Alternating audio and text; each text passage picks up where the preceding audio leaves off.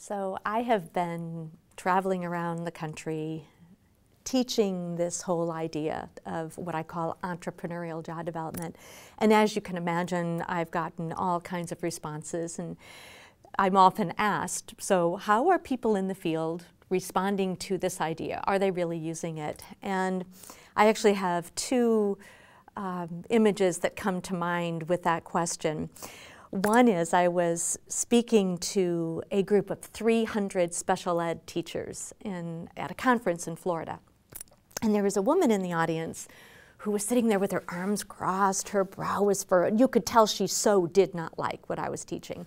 And I had spent like half a day teaching the whole employment proposal job creation idea.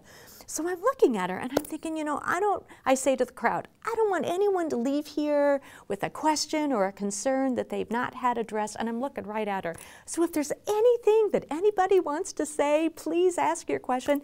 And so at the end, she raised her hand and she said, well, actually, Ms. Bissonnette, some of my colleagues and I feel quite offended by what you've suggested here this morning, because we feel that you have implied that we have been limiting our students' opportunities by practicing traditional job placement. And my response was, I'm sorry, I don't mean to imply that at all.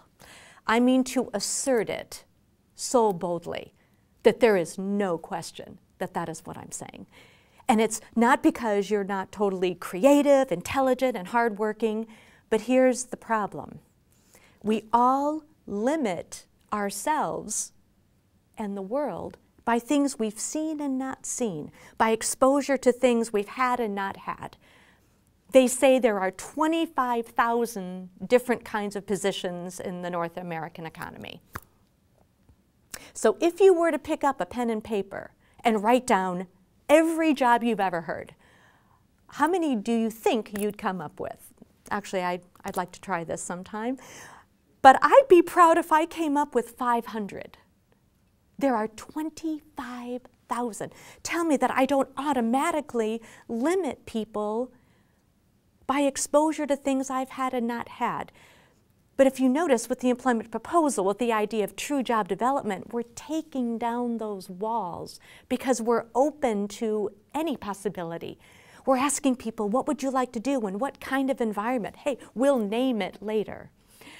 So by the way, she didn't end up liking me any more at the end than she did at the beginning, and that's totally okay, because you know what? This isn't for everyone. And in fact, often when I teach, when I do an intensive 2-day job development course, I will begin by saying, I'm not suggesting that this is like the way to do it. It's one way to do it. You know, do what's working for you, but here's a color you might add to your palette. But I remember another training when I was out in British Columbia, and there was a man who ran a supported employment program in a small town in British Columbia.